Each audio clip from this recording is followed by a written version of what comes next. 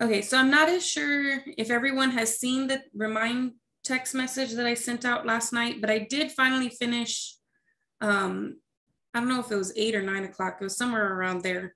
When I finally finished all the grading and I posted all the scores everywhere, and I posted your feedback. Okay, and so I just wanted to quickly show you where to get the feedback. I tried to explain in the text message, but sometimes it's not as self-explanatory as I try to make it. So let me go to student view so that you can see on my screen what you see when you log in. So when you click on the Math 1414 class, it's section 61 if you're in the face-to-face, and it's section 186 if you're in the online class. But what you want to look for is the 4-digit number 1414, okay? And then if you haven't looked at the feedback yet and haven't looked at your grade book since I posted everything, you might have like a little blue circle with the number 1. So if you do, it's not a big deal. I don't, because I already clicked on it, but you would click on grades so that you can see the grade book. And then again, this is just my little student view. So I don't really turn anything in. So you notice a lot of stuff says missing, right? But what I wanted you to see was right here where the unit A test is. You'll see these little comment icons right here, okay? That's what you need to click on. And when you click on it, you can see the files that I uploaded. Now for my example, I just uploaded the solutions, but for you, you should have 2 attachments showing there. One of them will be the solutions, and then the other one is actually your paperwork with all my feedback on it. Okay, so I just wanted to make you aware that when you do see the feedback, you're going to see these little tables all over everything. Let me change you over to my camera so you can see what I'm talking about. You're going to see a table that looks kind of like this. Okay, so you're going to see A, N, and E. That is for my scoring according to the rubric. So for A, you're either going to get 0 points or 1 point. And that's because either you selected the correct answer or you didn't. And so if you did not select the correct answer in Canvas, you get 0 points here. If you did select the correct answer, then you got 1 point here. But that's all you get for clicking on the right answer. So a lot of students have already been messaging me, I had 100. How did I go from 100 to such and such score, right? Because yes, Canvas grades that you clicked everything correctly, but for me and for your grade, that's only 1 point. That's only 10% of the whole test. So if you click all the right answers and you get 100 after you submit the test, that does not mean that that's your score and that you got 100 on that test. You have to wait until I grade it in order to know what your actual test score is, because you could only get a 10. If you selected all the right answers and never showed me any work on your piece of paper, you just turned in a blank piece of paper, then you're gonna have a 10 on the test, even though you had 100 before I started grading it, okay? So be mindful that selecting the right answer only gets you 1 point, that's it, okay? The next part in the rubric was the notation. That's what the N stands for. Okay, and so for here, you either had 1 point or 0 points, 1 point, or 2 points. That's how much the notation was worth. So if you're writing, like let's say I'm trying to multiply this out and you're writing it like this, this is not correct notation, okay? You need to be writing it all in one line, okay? So I just need to make sure that you actually know how to write things out mathematically. Also, I had a couple of students just turning in a bunch of chicken scratch and not actually writing equivalent lines and showing me the logic, showing me their process, just a bunch of scribble on the paper, okay? That's not gonna give you notation points either. That is not what you're supposed to be turning in. I tried to mention that before, but I still, it's a learning process, I know. I still have people they're not numbering their problems, they're not numbering their pages, they're not writing down work for every single problem. And then of course I addressed it in the last video. in the last lecture class that some students were just checking answers instead of actually writing the solution. Okay, there's a difference. And then the last little box here, E, stands for your explanation. So did you explain what you were doing and how you got your answer thoroughly and properly? Now, I was super lenient on this test because it's the first one, okay? But I will be more strict when it comes to you explaining what you're doing. You can't just write the problem and then write the answer and not tell me how you got that answer. It doesn't have to be mathematical symbols for you to explain how you got that answer. You can write in a word, I distributed, I applied this property, I did this, I did that. It doesn't necessarily have to be a bunch of steps and all of the process, okay? I factored by trial and error, especially if you just wrote the problem down and then wrote the answer. Tell me, I factored it by trial and error. I guessed and checked. That's what I did. That was my process of factoring. That is a legitimate process. Now, taking the answers you were given and checking all of those is not the process of trial and error, okay? So you have to keep that distinguishment. I choose to make the test multiple choice to kind of help you and guide you on what the solution should look like so that you know when you're done with the problem, right? I could eliminate that completely and make them open-ended, but I promise you that's going to make it a lot harder on you to figure out the solutions, okay? Because at least if you have the choices there, you have an idea of what it's supposed to look like. Whereas if you have nothing, that is, you have a higher chance of just freezing up or blocking and not knowing what to do next, okay? And I don't want that to happen. So I just wanted to make you guys aware of the little notation that you see, and then you'll also see another number in a circle. That's the total amount of points that you get for that problem, okay? So I might have the little table there, and I'll say 1, 2, and 7. Then you get all 10 points for that problem, okay? If there's different numbers here, I basically add them up together to get the total points for that particular problem.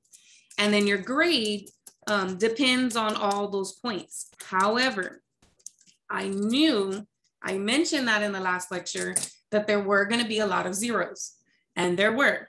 I had about 4 zeros in this class and about 4 zeros in the last class, which is surprisingly low from my expectation, because normally people make a whole bunch of mistakes on the first go round. And so there's usually a lot more zeros than just 4.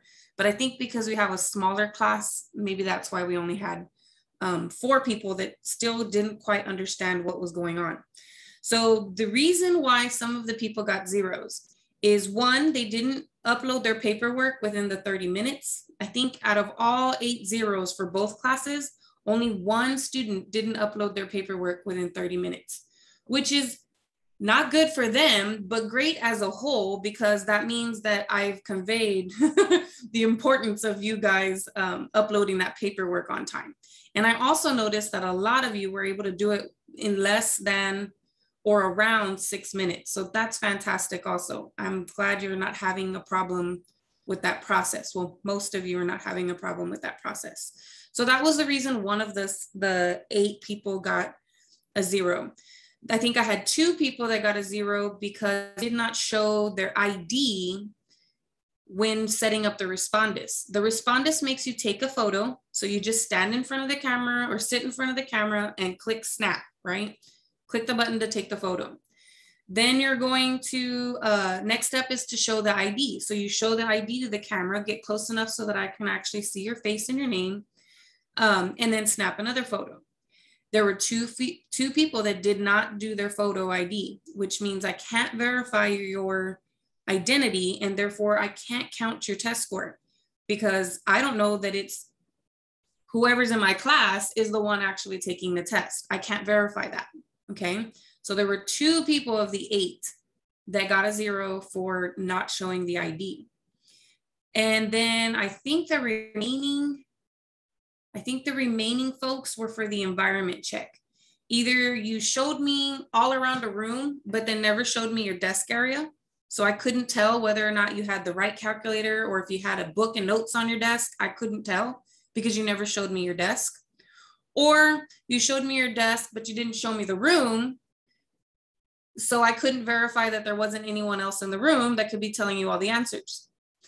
Then I had like 2 people that didn't do an environment check at all. They literally just sat there in front of the camera and smiled and then took the test. That's not okay, right? You must show that environment check, okay? So that's really all of the zeros that were accounted for were for one of those 3 reasons. No ID, no proper environment check, or you turned in your paperwork late, okay?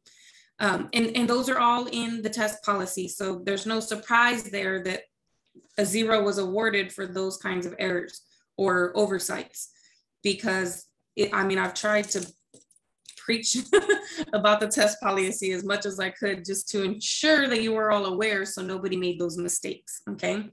And I've shown in the video where to find that feedback. I also want to show one more thing, because the only test that we've taken is for the 314 class, the developmental part of our 2 courses, right? Because we are taking 2 courses. It's just most of everything we do is inside the Canvas course 1414, right? That's where I put everything. That's where everything is at, right? I put everything all up in there. So because of that, you do have to go to the 314 class. So depending on which section you're in, the face-to-face or the online, if you click on the 314 class, then you can go to your grade book. Let me go to student view. And again, you might have, I probably don't have it because I don't remember putting in scores, but you should have a score here for your WebAssign assignment average. And then you should have a score here for your test score, okay? So whatever your score was after I tested. Oh, that's another thing. There were rules, right, for your paperwork. Like you had to write your page numbers at the top of the page. You had to number all the problems. You had to do all the problems in order. You had to make sure that your scans were not too light or too blurry where I couldn't read them. And any one of those rules, if you missed it, then it was a 5-point deduction. That's explained in the paperwork assignment, okay? So if you saw that, then you saw a 5-point deduction, it was for one of those things. And I explain all of that on your paper, okay? But I just wanted to make you aware, you are gonna find your scores in the 314 class so that you can get your 314 grade, okay? The tests are worth 50% of your developmental grade, and then the WebAssign assignments are worth 50% of the developmental grade. Now, I know that the first one was a learning experience, and whether you were in the face-to-face or the online, and I also know that eventually we are going to go back for the face-to-face class. We are going to go back in person and actually be face-to-face. So we may not have any of those same issues in the future that we had on this test, but for the online folks, it's going to be the same process for every single test. And there's 9 of them. So we have 8 left. So you're going to keep repeating this process. So hopefully for the online students, they're not making those same errors as we progress throughout the semester. And that way they're not getting any more zeros. So if you did get a 0 on this test, what I'm going to do is whatever score you get on your, and it'll be the same for anyone and everyone, okay? Regardless if you got a 0 or if you didn't like this score, or maybe you just do better in the future. Whatever you score on the first 1414 test, that's the first college level test. Whatever you score on that test, if it is a higher score than your developmental unit A test, then I will replace that test score, okay? So for my face-to-face, if you weren't fantastic at trying to maneuver around all this internet stuff, and you feel like you would do better, you know, in a face-to-face environment. And if we are face-to-face by the time we get to the Unit 1 test, then that'll kind of compensate for whatever happened on this test.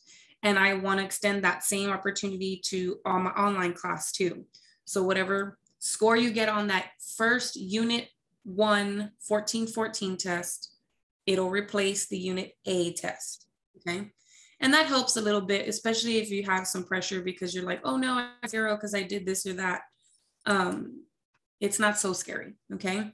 But that grade replacement is not going to happen for every single test. So you have to use this experience as a learning experience, okay? You do need to learn from this, and so that we don't do that again on the next test, okay? Because the next test will stick. By that point, I am hoping that everyone has figured out how the things are going to work and they don't make any of those mistakes anymore, okay? As for today's class, I believe we finished the exponents, or I'm sorry, the radicals part of the P.2, but we do need to continue with the exponent part of the P.2. So let me go back. I clicked on the wrong button. I'm trying to pull up the workbook.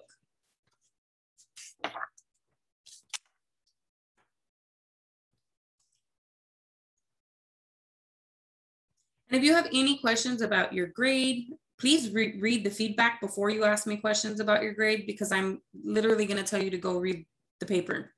But if after you've read your paper and you see all my comments and you're still confused about something, message me, okay? You can message me in email, you can message me in Remind, either way. And I will respond at some point today, as soon as I can, of course, but I'm not sure when everyone's going to be messaging me, when y'all have time to review it and then finally message me about it. Okay, it's taking a little while, sorry. And I did figure out how to get my camera on here. I just had to download a program so that I can show you my paper, because I did not like having to write on the screen. That was not fun yesterday. Okay, here we have integer exponents. We did all that. Where did we leave off? The radicals, simplifying, rationalizing, and I think we were here. Rational exponents is where we left off, okay? So for the definition of a rational exponent, it basically just means your exponents can now have fractions, okay? And if they have decimals, you can convert those decimals into fractions. We know how to do that on our calculator. You just press that little double arrow, right? And then it will tell you what that decimal looks like as a fraction, okay? But for the most part, they're all going to have fractions. Now, here's the short notation, how to write it, where if you have 1 over a number, that denominator becomes your index of the radical. So the big idea here is that a rational exponent, a fraction exponent, will turn that expression into a radical expression. So you go from exponential form to radical form, okay? They do have a relationship there, okay? And the relationship is equivalent to one another. And so notice that it just has the nth root of a. And the reason that is because 1, the numerator, is actually the exponent of a, whereas n was the index of the radical, okay? And we know that when we write a to the power 1, we don't ever write that power 1, right? That's why you see that the 1 is kind of gone. It's there, it's just invisible, okay? So what if it's not a 1 in the numerator? What if you actually have another number in the numerator and a number in the denominator? Well, then in that case, it can equal two different things, okay? The first one is that it could be the nth root of a, and then the exponent could be outside the radical. Or you can put the n with as the index of the radical, and then the numerator becomes the exponent inside the radical. It is completely your choice on which way you write it, okay? Typically, I like to use the last version here, the one where the exponent is inside the radical. That's the one I usually convert to, but it is helpful to know that it can be either way, okay? So here they're just converting it over, and they're just letting you know that regardless of which way you're doing it, the denominator is the index of the radical. The numerator is going to be the power or the exponent, okay? So here are some examples. We know that if we were trying to simplify this expression here, because the bases are both 2, we are allowed to use our exponent property that says we can add those exponents together, which is what they've done there. And then when you add 1/2 and 1/3, you end up with 5/6. And if you're trying to find a decimal answer, you can literally type that in your calculator just like that and get a decimal answer. However, a lot of times the computer is going to ask you for an exact answer, meaning they don't want you to give them a decimal because you're going to have to round that decimal at some point, and they don't want a rounded answer. They want the actual answer, okay?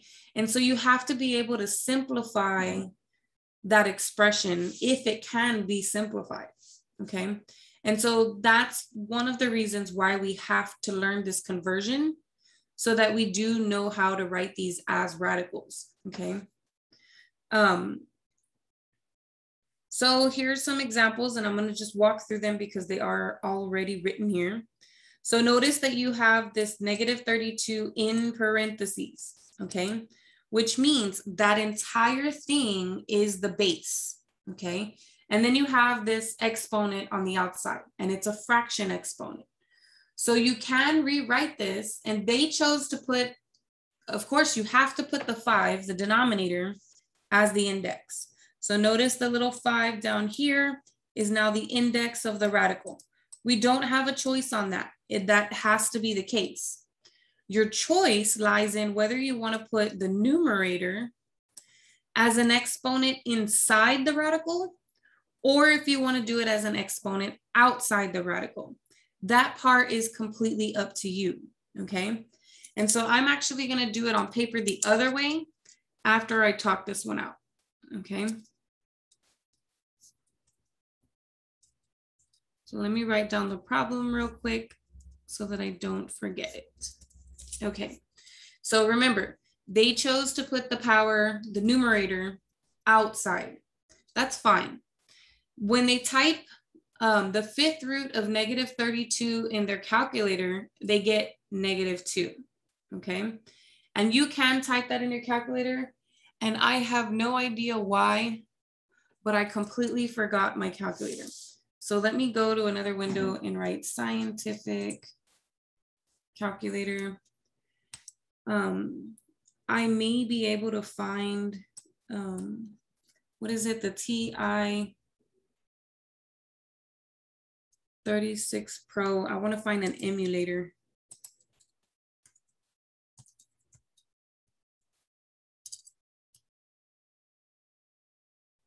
Oh, I don't think it's going to let me use the 36 Pro. I think it's going to make me,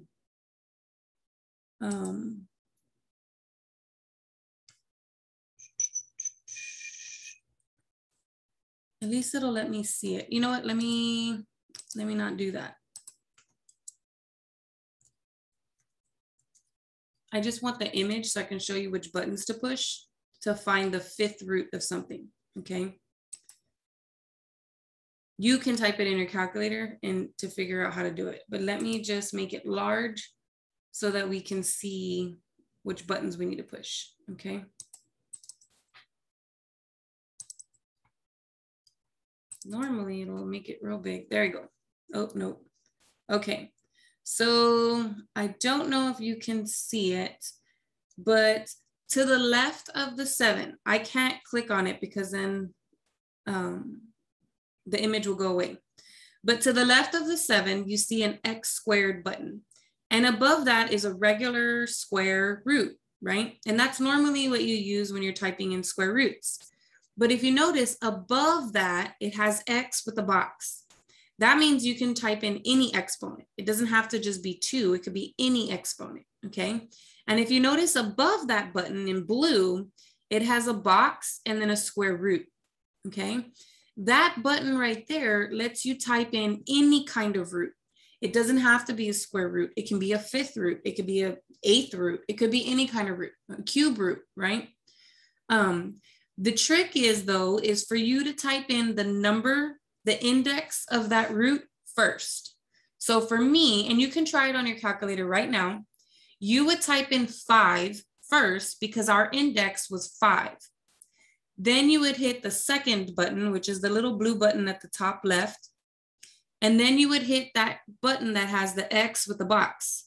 And what it will do on your calculator, and you'll notice because it happens super fast, is that as soon as you click second and then that X to the box button, it automatically puts the root and it makes that 5 real tiny in the index, okay?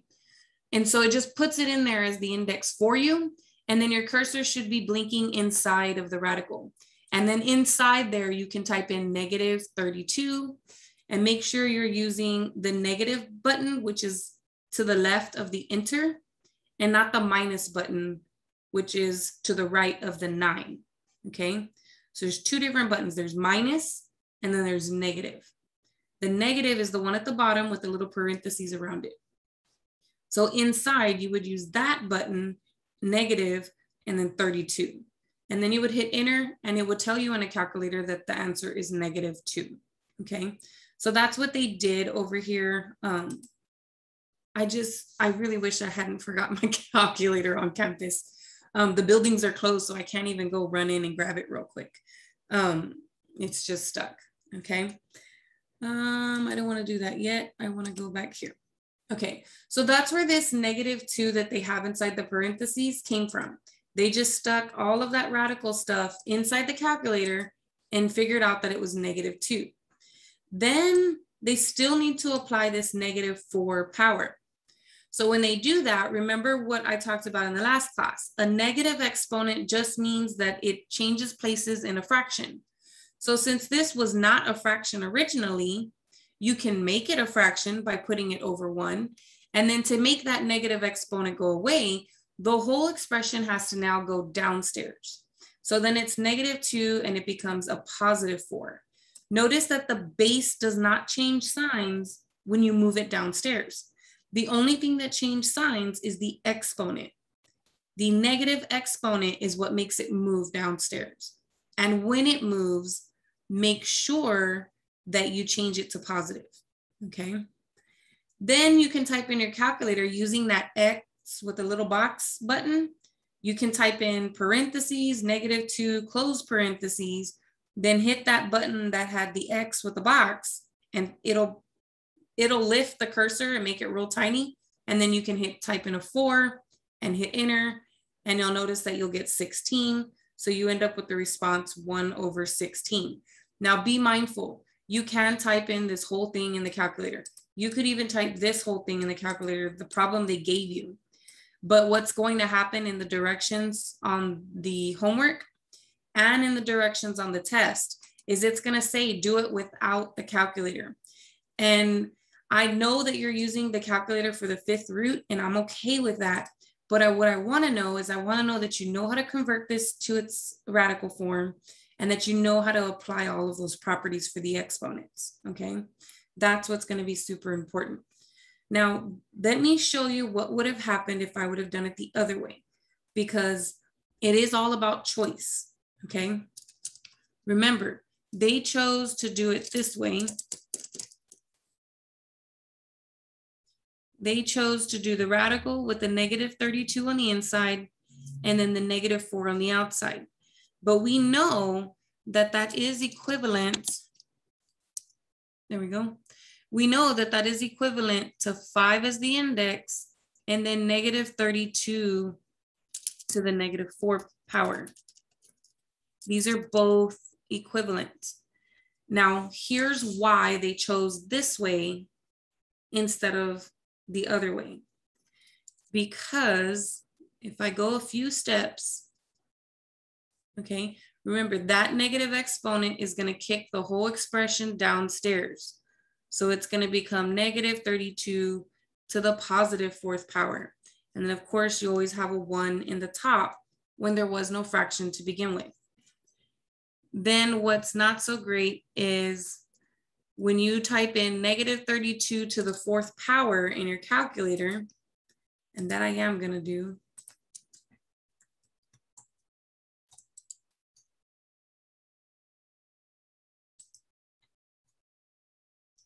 Parentheses. I think I have to do negative 32. The computer one works different. And then I'm going to go exponent 4. Notice you get this humongous number. Now, there's nothing wrong with humongous numbers. They're just not friendly, right? Let me go back. Where am I? There we go. You get this giant number, and then you're supposed to take the 5th root of that, okay? Now I'm going to use some more properties. So I'm going to split that root into the 5th root of 1, and then the 5th root of that weird number. Now, if you type this in your calculator using that button that I showed you, you're going to get 1. If you type this in the calculator using that little button, you're going to get 16. Okay, and you can verify. Try typing it in there and see if you actually get 16. You should. I'm going to check my answer only because this calculator doesn't do all that. But if I were to do 16 raised to the 5th, oh, that didn't do it. 16 raised to the 5th, I get that weird number, okay? So the 5th root of this weird number is 16. And notice that this answer is the exact same answer that they got, okay? It's just we did it a little bit differently. And both of them are completely acceptable, okay? But I understand that you are going to use the calculator to find those 5th roots, okay? I get that. That's not what we mean when we say don't use the calculator, okay? It means don't just take this and go in the calculator and tell me that the answer is 1/16, okay? That's what we're saying. Because it is possible to put that in the calculator and get this answer. What we're trying to do is see if you remember all of those exponent rules. Because as soon as we throw variables in here, you can't put variables in later. And so we want you to practice with the numbers because you can always check your answers in the calculator. But we don't want you to solely rely on the calculator because then as soon as we throw letters in there, you won't know what to do, okay? So the next problem has this problem here. And so we do what we do before. We take the numbers, the coefficients, and we just multiply the coefficients together and we get the -15. Now the variables, you have this x to the 5/3 times x to the -3/4. You do need to add those two together. Remember, if you add a negative number, it's the same as subtraction, which is why they've written 5/3 minus 3/4. You can type that computation in your calculator if you can't do it on paper or in your brain, and you will get the exponent of 11/2. And there's nothing else to do with that unless they did want you to put that in radical form. Then that answer in radical form, let's see what that would look like. So you have -15x to the 11/12. So then if I wanted to put that in radical form, notice this is not in parentheses. So that means that that exponent does not apply to everything. The only thing it applies to is exactly what it's attached to. And that exponent is attached to the x. So the 15 has nothing to do with that expression. your brain should be thinking of it like this, okay? It's the coefficient times this expression that has the fraction exponent. So it's only this part that I'm going to convert to the radical. Now remember, the denominator becomes your index, and then the numerator becomes your exponent. And this is the way I like to write it. But again, there is nothing saying that you can't write it like this. Those are both completely correct, okay? They are both correct. There's nothing wrong with either one of them. They're perfectly okay. This one to me just looks cleaner. And so this is the one I usually go with when I'm writing my final answers, okay?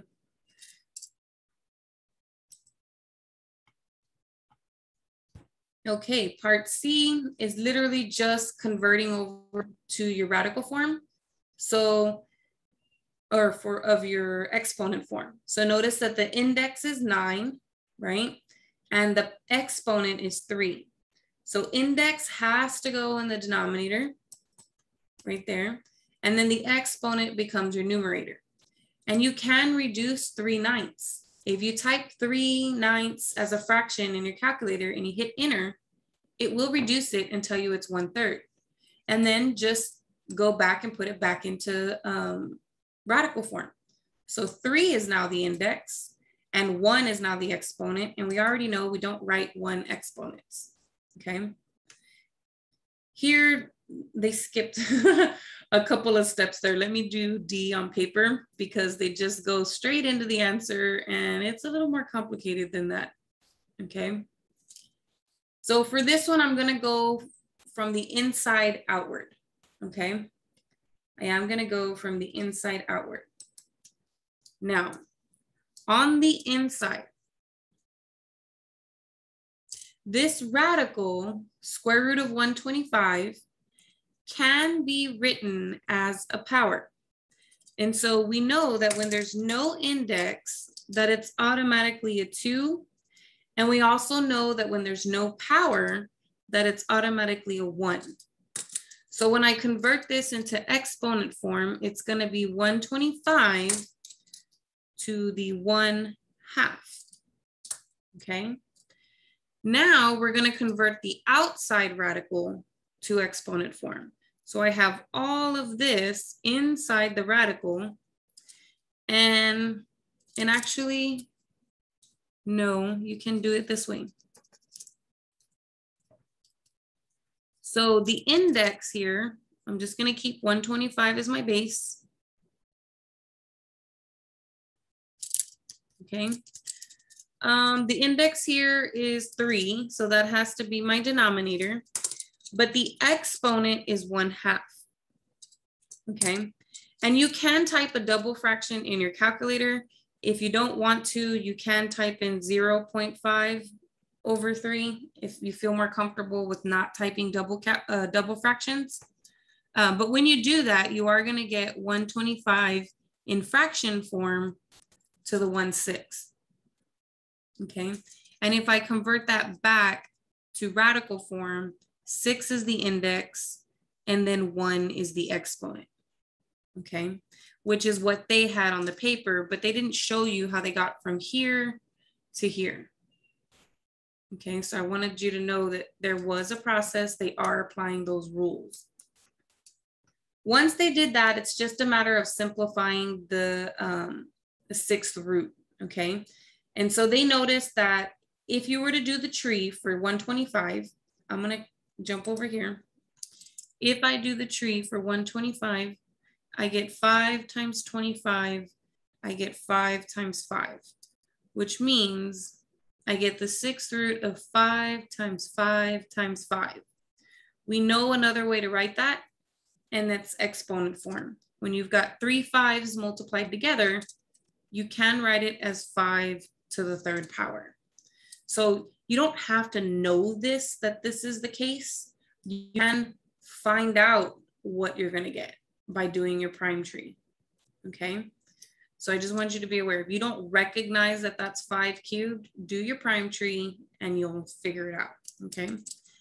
But if I convert this back to exponent form, I'm going to have the index at the bottom and the exponent at the top. And that can be reduced, and it reduces to 1/2. And we know that 1/2 can actually be written as the square root of 5. Remember, this is the 2 and this is the 1, but we don't ever write those. They're invisible. Okay. So lots and lots and lots of rules. They are skipping some steps, and I want to make sure that you have all the steps. It's like if they show you something once way in the past, then they just assume you know what they're doing now. But I like to see everything. So I try to fill in the little gaps whenever they have them, okay? And if you type square root of 5 in your calculator, it's gonna give you a decimal, or it's gonna just spit back a square root of 5, meaning that it cannot be reduced, okay? So square root of 5 is just the answer. Oh, good. Now they're getting into more complex expressions. So now you have 2x minus 1 to exponent of thirds.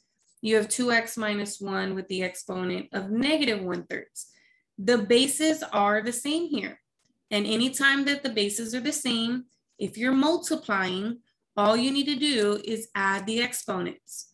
So remember that adding a negative 1/3 is the same as subtracting 1/3. So all they've written for the exponent here is the 4/3 minus the 1/3. And if you type 4/3 minus 1/3 in your calculator, you'll get 1, okay? And we already know that we don't write the exponent 1. So ideally, if I annotate on this real quick, just once, this should be in parentheses with the power 1. But we know that we don't ever write the exponent 1, and therefore I don't need the parentheses if there's no exponent. And so that's why the answer is just this, okay? You don't need to write these things. They are, sometimes you get, I don't know whether to call them smart Alex or geniuses or what, but sometimes you'll get, well, hey, you know, if x were to equal 1/2, then I wouldn't be able to do this because that negative means that this expression is in the denominator. And if x is 1/2, then that means I'm going to have 0 in the denominator, and 0 is undefined. So how are we doing this problem if that's undefined for a certain x value, right? And the way that mathematicians get around that is they try to eliminate that possibility by telling you, well, x can't equal this number, so you're not going to happen. Okay. But you don't need to think about that. Whenever you're writing the answers, you don't ever have to put this information down. Normally, WebAssign will put that information down for you, or they'll have a statement in the problem itself, something of the nature like assume that x is positive real number. And then that way, you know, you're never going to have 0. And if you're taking an even root, you know, you'll never get an imaginary answer. You will get a real number. Okay. So, and then that's all this is saying down here is that if you notice, I don't know why there's a 1 there. There should not be a 1 there. But if you notice when x is equal to 12, this expression right there will be 0 to the negative 1 power, which is actually 1 over 0 to the 1/3. And then 0 to the 1/3 is 0. And we know that this is undefined. Okay. Oh God, I hate using this little thing, but I just need to finish this one word. Okay. So that's why they're saying x cannot equal 2. But again, you don't have to remember that. You don't need to write that down anywhere.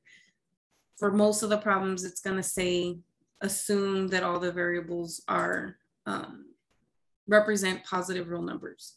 Okay. So then here's the practice. They want us to simplify these radical expressions. Now, I'm going to go ahead and go over to the paper so that we can try them. We do have 5 examples. I don't anticipate that it's going to take me a whole hour to go over these 5 examples. So I'm not sure yet whether I want to jump into the 1.5 lesson or whether I should just table that. until we come back from the weekend. No, 1.5 is not too long. We should be able to cover that in time. So I'll just leave that one for not Monday. Monday's a holiday, right? It's Labor Day. But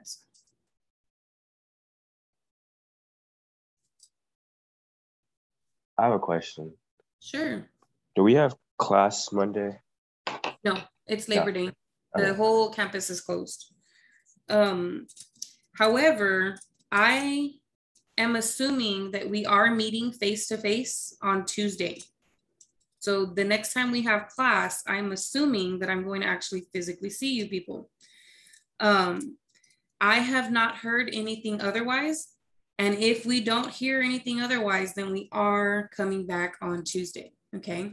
If I get a message today or tomorrow that says, no, we're not, I am going to I'm gonna have to blast it everywhere. So I'm gonna send it in an ACES email. I'm gonna send it in a Canvas email. I'm gonna send it in the Remind texting. But I'm gonna try to make sure I cover all my bases so that everyone is aware that you do actually have to physically come to class on Tuesday. And if you don't, I will let you know as well, okay? Make sure you don't come to class because we do need to be online in the computer on not Monday, Tuesday. But I will definitely send out something no later than tomorrow, because by tomorrow, 5 p.m., they should have told me what I'm doing on Tuesday, okay? But as it stands now, I've gone to the school's COVID-19 link, and right now it's still saying that classes are gonna resume face-to-face on the, I think it's the 8th, that we're gonna come back on the 7th, actually. So we should be coming back on the 7th.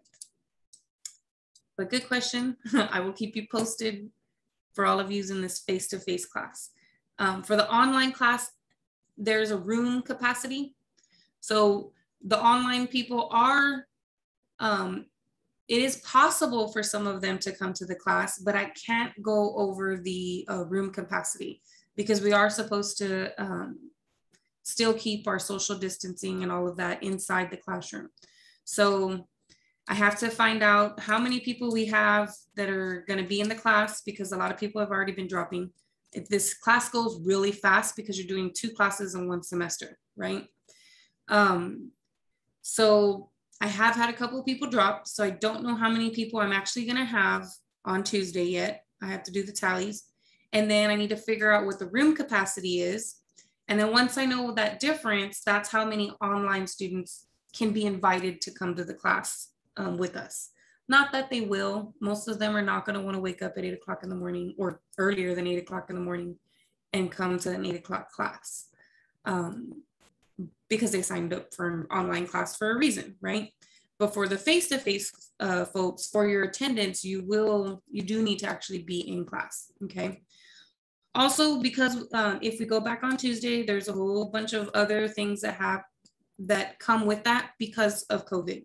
So the masks are not quote unquote required, but everywhere in the paperwork, it's like it's strongly in all caps encouraged, right? So no one's gonna deny you access. However, if you do come to the building without a mask, they will hand you a mask, okay? Now, whether you put it on or not, that's up to you, but they are going to do what they can to ensure that they've provided you with the safety materials, okay? I'm going to be wearing a mask. They gave me a face shield to wear, but I think that's too much. But that's just me. You know, everybody has their own thing that they're doing or that they believe in right now with all of this going on. I'm not going to wear the face shield, but I am going to be wearing a mask. So when you see me in class, I will wear a mask. And then we will keep the social distancing. So just like I'm doing Zoom right now with you, I will be doing Zoom, not Zoom, sort of, yeah, it's Zoom. I will be using Zoom to record what's going on in the class. And I will be using a, what is it called? The projector screen. So like the screen that comes down in the front of the class. So everything that you see on the computer, when we get to class, you're gonna see it on the screen, okay? The only difference is that one, I get to see y'all, and if y'all have faces of confusion, I can address it. I can't do that in here, especially when all y'all have y'all's cameras off. I don't know when someone's confused or if like something I'm saying doesn't make sense. But when I see you and I see your face or your eyebrows, you know, doing some funny stuff, then I know like I lost you and I need to, you know, clarify. So it does help to be in that face-to-face environment. It also, you'll be able to still chime in and ask your questions as we keep going, like we've done already. But maybe if you're in person, you might be more inclined to ask more questions. So that's always a bonus too. I just want to kind of give you guys a heads up that I am going to be doing the same stuff I'm doing here. It's just, it'll be on a screen and we'll be in person, okay? When it comes to these practice problems, I will not do them in the class. Right now I'm doing them with you because we're in the Zoom session, okay? But in the class period, I will give you time to do these practice problems. And then I will pause the recording for the online students so they're not just sitting there waiting for you guys to do the problems. I will pause the recording for them. And then once everyone's like finished, I will post the solutions on the screen and unpause the video, right? So that everyone can check to see what they did, if they got it wrong or anything like that. If COVID was not a thing, I could go walk by every single one of you and then double check your paper, correct you where you're making a mistake. I can't do that because of the social distancing policies on the campus. So I'll just give you time to try it. It's better to try and fail and understand how and where you failed and fix it the next time than to not try at all. You won't learn anything from not trying at all, okay? So just to give you an idea of how the dynamics are going to change a tiny bit, but not too much, okay? It'll essentially be kind of the same type of instruction, okay? Okay, let me write these problems down and then we will go over to the paper so that we can try to work these out. So there's 5, I think there was 5 examples. There might be more, but I don't think it's gonna take us too long to figure it out. Okay, let me go to my camera. So for here, we have practice 1, which just says the square root of 125. Now, normally, whatever that number is on the inside, you would do the prime tree. I already did it, so I already know what it is. But 5 is a prime number. And on the test, I will put prime numbers. I will just only go up to like 29. I won't go any further than 29 because typically we don't see prime numbers that high. But if you forget what your prime numbers are, there will be a list in the note sheet for that test, okay? What else? So then I'm gonna write this as the square root of 5 times 5 times 5. And we already know that when we're doing the square root, we need a pair. Why do we need a pair? Because the index is an invisible 2 when there's nothing written. So I do need a pair in order for one of these 5s to come out. So it's like they meld together and then you just get one big 5 that comes out, okay? This one is left over and it's left over on the inside. And there's nothing else you can do with that. That's as far as it's going to simplify, okay? Now number 2 over here, we're gonna do the same thing. We're gonna break up this 40. It's an even number, so I know 2 goes into there. And then 20 is also an even number. 10 is also an even number. And now I'm stuck with all primes. So these are all my prime numbers. So this becomes the cube root of 2 times 2 times 2 times 5. And then my index is 3 this time. So that means I need a group of 3 in order for one of them to come out. And this guy is going to be left over on the inside. And my 1, 2 on the outside. Oh, it's got a glare there. There we go. So this is what I mean by showing your work. okay? That, you know, you need to explain what's going on. Like, you're gonna write 40 equals this, but how do you know it equals that? Well, this tree over here shows me how you know. And then you go from this to this. Well, how did you go from that to that? This step, grouping them, telling me that a 2 is going to come out, and then telling me what's going to be left over.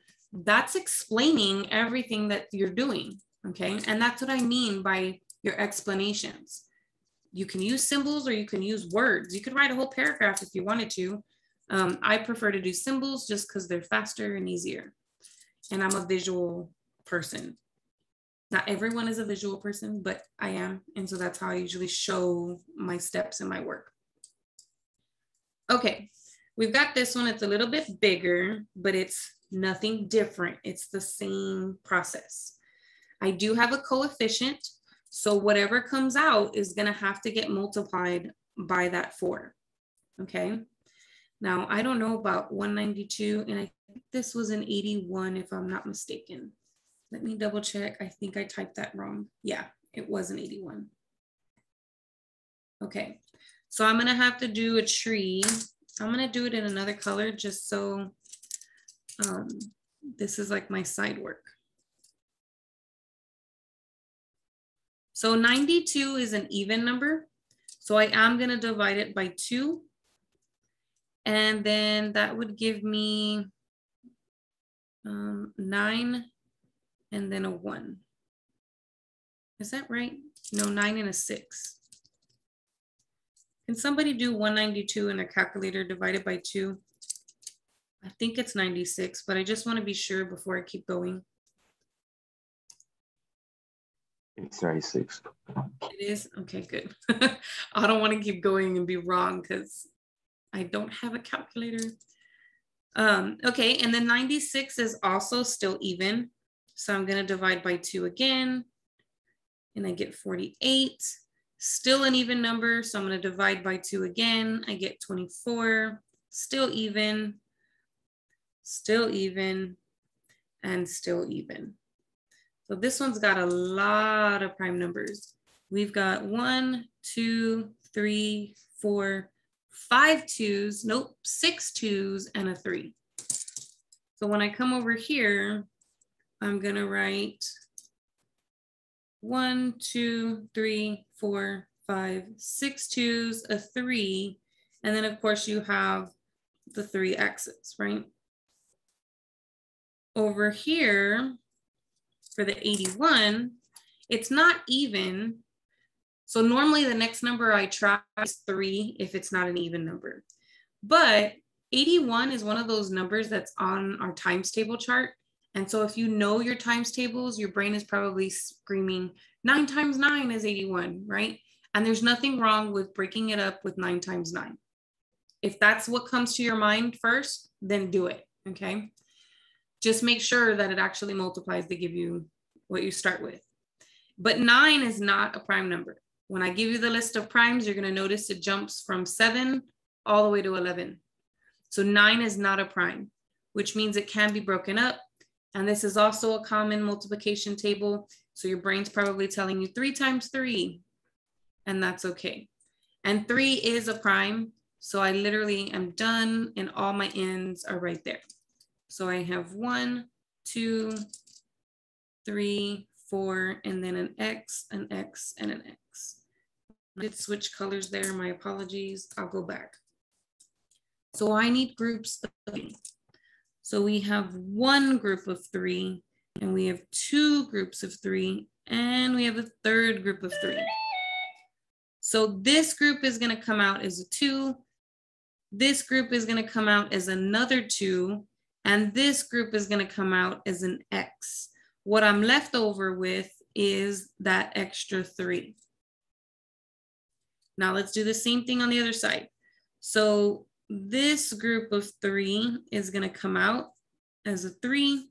This group of 3 is gonna come out as a single X, and this 3 is going to be left over on the inside.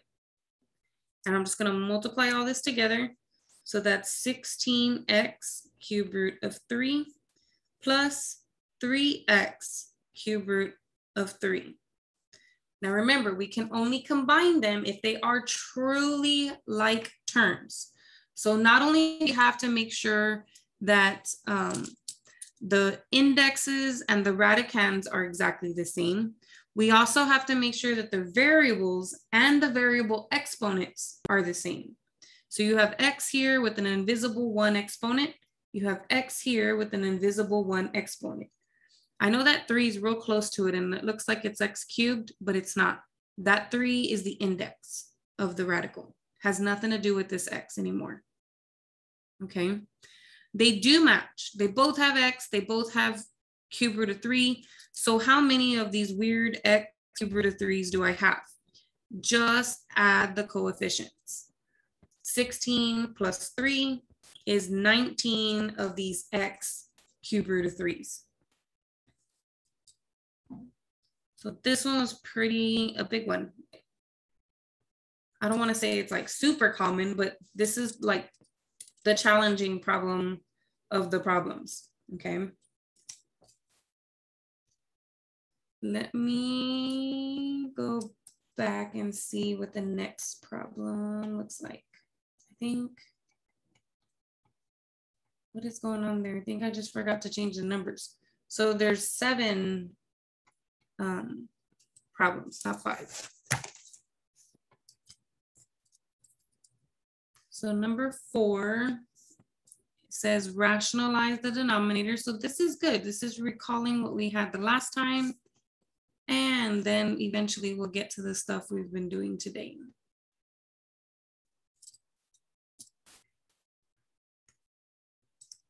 It's always good to process what we did the other day.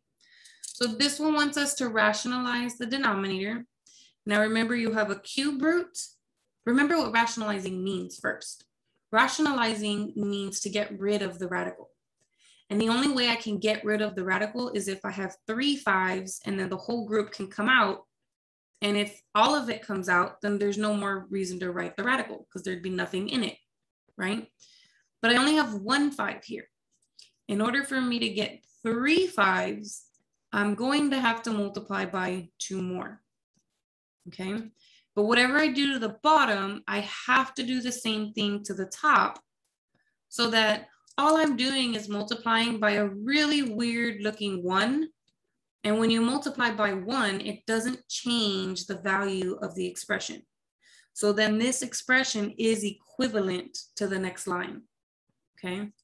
So I'm gonna have 125 and then the cube root of 5 times 5 in the numerator. In the denominator, because they're both radicals with the same index, you can write them using that property, all of them together under one house, because they all have the same index. And then now we know that once we have a group of 3, it can come out.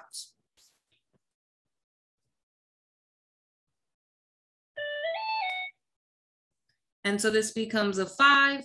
There's no more 5s, nothing left on the inside of the radical. So you do not need to write the inside of the radical anymore. But I do need to reduce this. And here's the big one. You cannot reduce something that is not in a radical with something that is in a radical. So don't ever try to cancel one of these 5s with that 5 downstairs, because one is in a radical on top and the other is not in a radical on the bottom, okay? So, and you definitely wouldn't want to cancel them here, because then you're literally going backwards and you're going to end up with what you started with, okay? But once I've got it there, these are the ones that can reduce. And 5 goes into 125 25 times, and 5 goes into 5 1 time.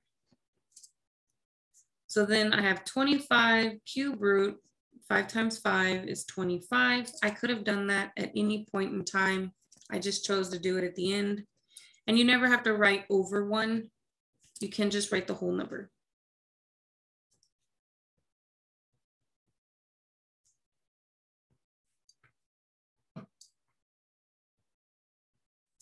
Okay, give me one moment.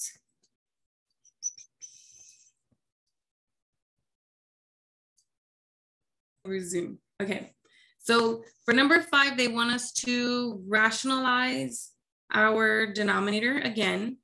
And remember the concept, we're trying to get rid of that little square root symbol. Now we know that when we have 2 terms down there though, we have to use what's called the conjugate. So the square root of 15 stays the same and the 3 stays the same. The only thing that changes with the conjugates is the sign in the middle. So instead of minus in the middle, we're gonna have plus in the middle. And whatever we do to the bottom, we have to do the same thing to the top. So we're just multiplying by a really weird looking 1. Now, what is that gonna look like? It's gonna look like this on paper.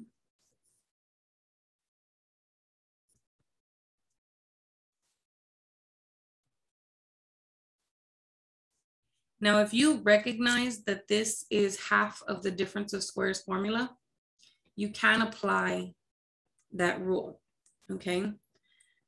But some people are not going to recognize it, and that's okay. You can still do the problem successfully, okay? So for me, I know that when I have 1 number times 2 numbers, I have to distribute. Now I could either write the word distribute, or I can show these little arrows correctly, and I have indicated what I'm doing. I've explained to you what I'm doing to get this next line. So 3 is on the outside and square root of 15 is on the inside. Remember, you cannot divide or multiply insides with outsides. But neither one of these 3's is inside a radical, so I can multiply those together. At the bottom, we have to FOIL this out or distribute this out. So I'm going to take this square root of 15 and multiply it to that. I get square root of 15 squared, because 15 times 15 is 15 squared. I get this times this, which is positive 3 square root of 15. Then I have negative 3 times this one. That gives me negative 3 square root of 15.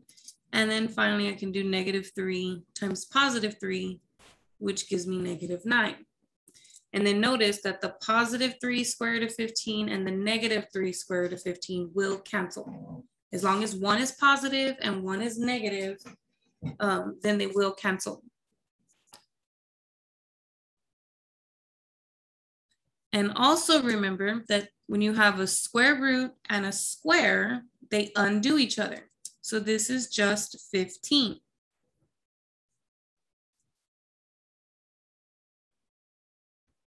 And 15 minus 9, I believe, is 6. And I can reduce this. So if I were to take actually all 3 terms, and it does have to apply to all 3 terms in order for you to reduce this kind of fraction. Is there a GCF for all 3 terms, including the 1 term downstairs? So this is 1 term, 3 square root of 15. This is 1 term, and the 6 is 1 term. And for me, I noticed that all of them can be divided by 3. So I'm going to factor out a 3 in the numerator. And I'm going to factor out a 3 in the denominator. And then these 3 do reduce, and you end up with the square root of 15 plus 3 over 2. Now, normally, you would try to see if this 15 can reduce, but it can't. Because 15 only breaks up into 3 times 5. And that means I would be doing the square root of 3 times 5. But the index is 2, and I don't have any groups of 2. Okay, so that cannot be simplified. I would try, but it doesn't work. And so I'm stuck with this as my final answer.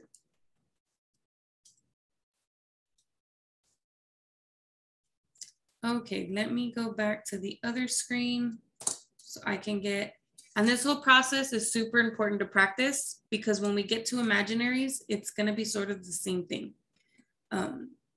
You'll see it when we get there, but I promise it's very, very similar when we get to imaginaries. Super similar. Might be easier with the imaginaries, but it's still very similar to process. Okay, they're saying this is the second number 4, but I'm going to call it number 6. And then the second number 5, but I'm going to call it number 7. So they want me to simplify both of these expressions. So for the first one, this is x to the 4th. There's not really much to do with that. So I'm just going to keep it as an x to the 4th. However, this can be rewritten in its exponent form. And so when I write it in its exponent form, the index becomes the denominator and the exponent becomes the numerator. And we know that when we multiply things with the same base, we add the exponents. So this becomes 4 plus 2/3. Now you can add that in your calculator, but you should get 14 over 3. And depending on the computer, sometimes they just want you to give them the exponent form.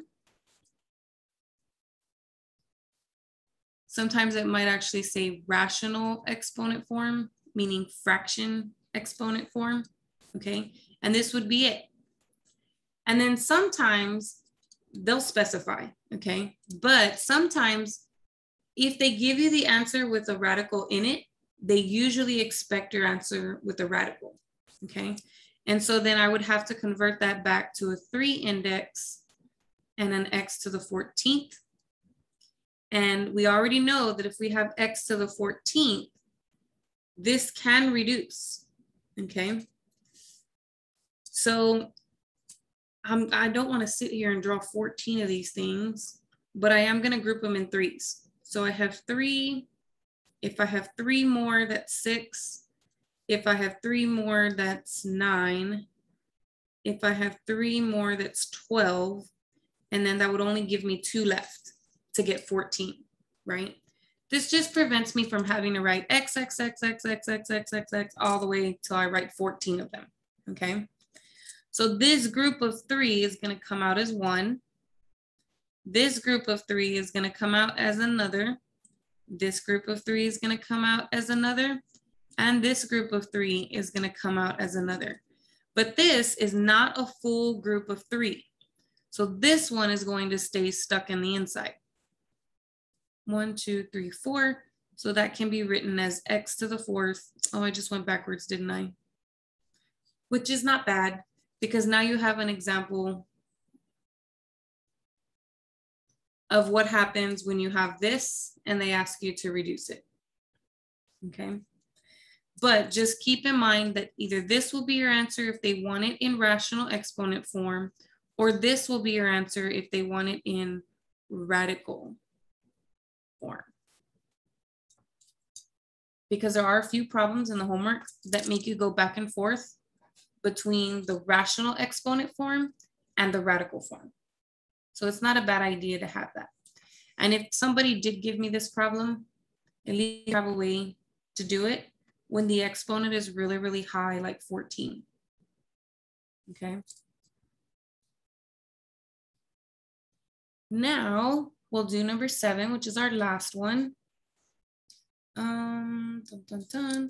So this one does have a negative exponent. And we already know that when we have negatives, that we have to kick it downstairs. So this will actually become 1 over 25, but now with a positive 3/2. So once you move its position, the exponent should become positive. And then I can write that in radical form. So that would be the square root of 25 to the 3rd. Now I can do the same idea that I did here, right?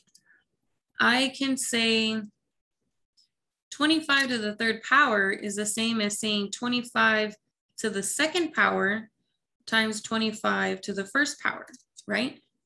Having 2 of them times 1 more is going to give me 3 of them. But this one is going to come out. The square and the square are going to cancel, and I'm going to have a 25 down there. And then I'm still going to be left with the square root of 25.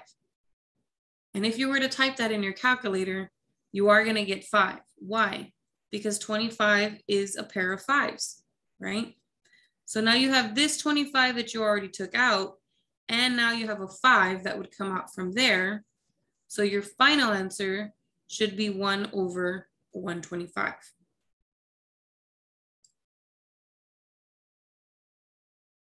Now, again, it is possible to type that in your calculator and it will tell you the answer.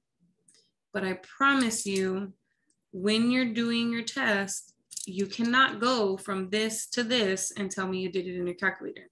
I will want to see some of your steps. Now, your steps may look a little different from mine, and that's okay, as long as you're showing me your process, okay? There were some people doing some really interesting ways to factor on that first test.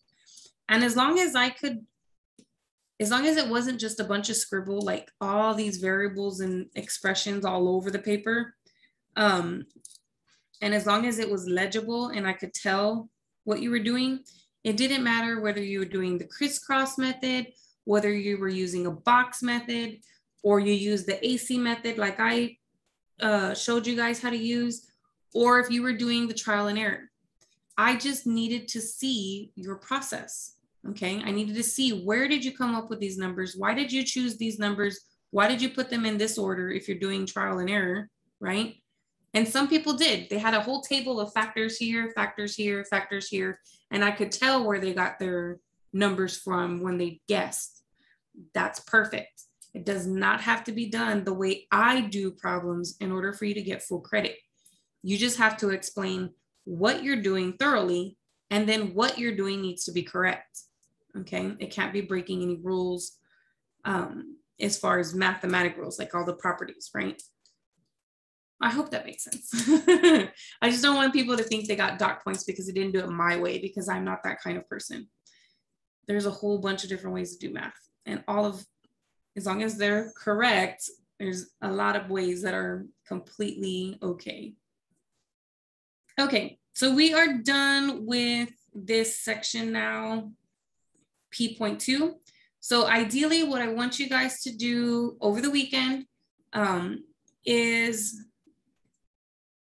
to get all of those, it's just 2, but get those 2 homework assignments done over the weekend, so that when we come back on Tuesday, that Tuesday day, and then that Tuesday night, all you have to do is work on the 1.5. Now, 1.5 is not super complicated. It's actually pretty simple. So it's not going to be like, oh my gosh, I need like gobs and gobs of time to do that assignment. It's not hard at all. And I anticipate that we will, even if we are face-to-face, in person, I anticipate that we will finish the lecture early, so you guys will have some of that class time to actually sit there on the computer in the class and try to get as much of that 1.5 homework done before you leave the classroom, okay? But you want to get that 1.5 done on Tuesday. So let me just go to the timeline. So we will do the lecture that Tuesday morning. You'll have all the rest of Tuesday to get the 1.5 homework assignment complete. And then I also want you to try to start looking at the unit review. So you might get through that 1.5 homework assignment in like 10 or 15 minutes. That's fantastic. Use the rest of your time to try to start the unit review. I want you guys to do the unit review before we meet for class, before I go over the lecture, so that I can address questions that you have over that review. And then also, when you're done with that review, you have about 4 hours to, especially for the online class. For our face-to-face class, I may disable these discussions because we'll be having them in person, okay? But for the online class, that gives the online class about 4 hours to compile all of their questions, ask them, and then I can respond to them before they actually have to take the test. But that's the thought process behind all of those deadlines. So be very much aware that all the homework and the review are going to be due that Wednesday morning.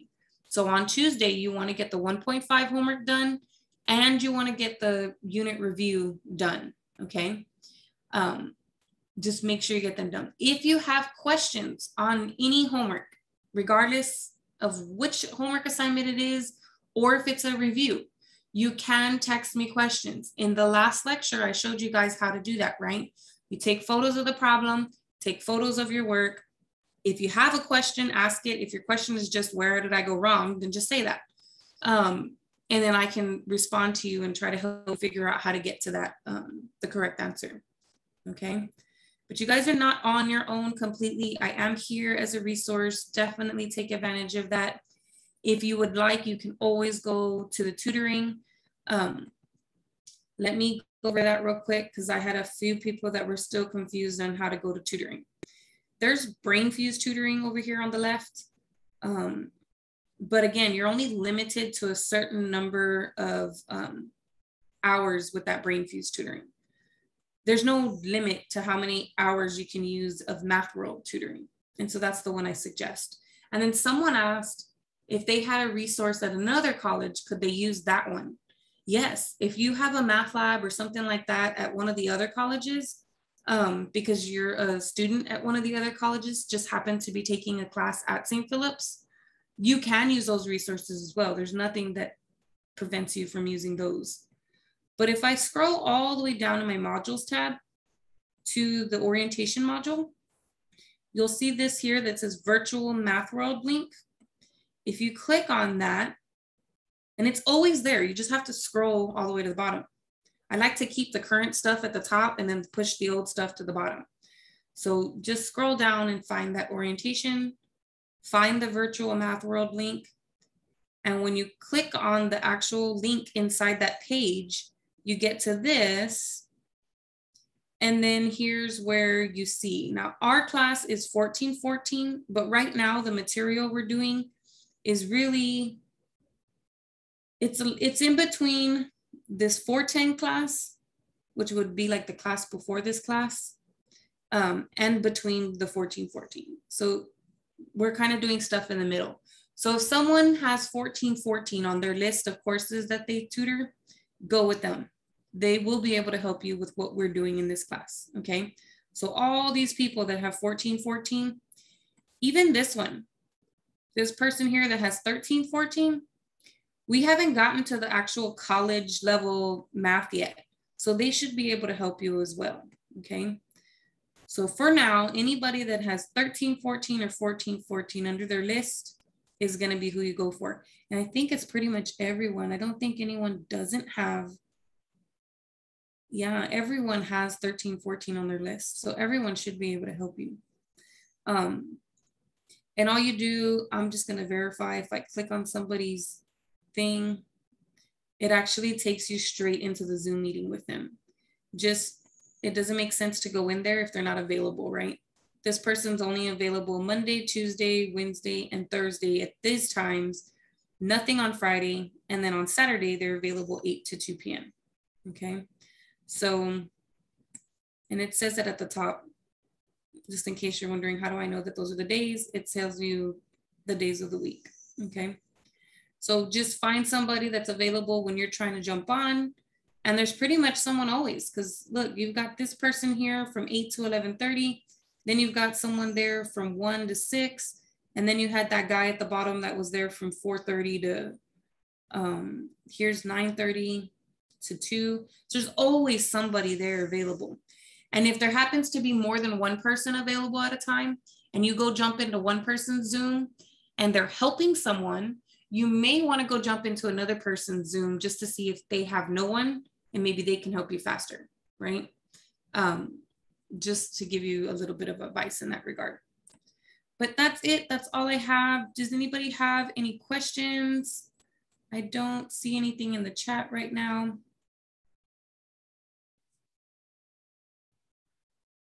Okay, well, we finished, you know, a little bit, like maybe 19 minutes early, which is not horrible. If we were in face-to-face, that's the time you would use to do your homework before you leave, so that I kind of, you know, hope you get some of it done while you're with me. Okay, and then you can always ask questions.